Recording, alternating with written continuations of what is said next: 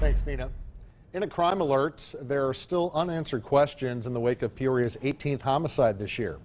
The shooting happened just before 9 last night at the city's Taft Homes on Northeast Adams Street.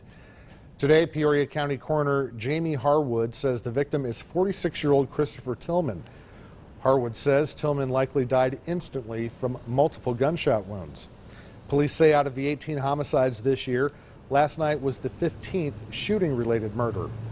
Today, we spoke with leaders from the Peoria Community Against Violence. They tell us PCAV has been in contact with the family and is on standby to offer support if needed.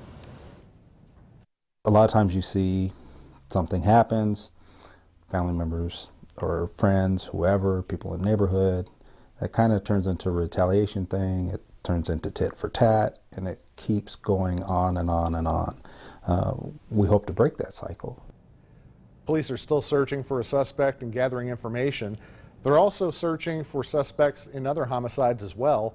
The 16th and 17th murders of the year are still unsolved.